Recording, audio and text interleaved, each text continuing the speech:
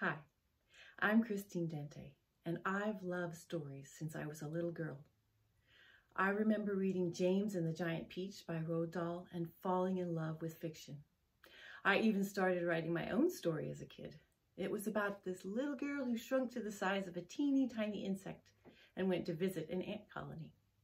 Well, I never finished that book, which I started nearly 50 years ago, but I did keep reading. My husband Scott and I, we love literature and all kinds of fiction and nonfiction. Many a great title inspired our songwriting over the years. But I never lost that desire to write a novel. Amazingly, this year I did get around to writing that book. My first foray into fiction is called The Woman in the Willow, published this September. This story is about an older woman who can't figure out how to get the peace she wants without losing the control she insists on keeping. If you want to know more, visit my website at christinedenteoutofthegray.com.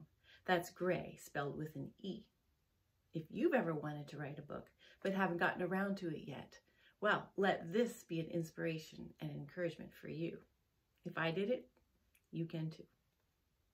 For more inspiration or information, visit my website, christinedenteoutofthegray.com, or read the story description online under my book title on amazon.com. Or you can check it out online at Parnassus Books, which is a locally owned Nashville bookstore supporting authors like me.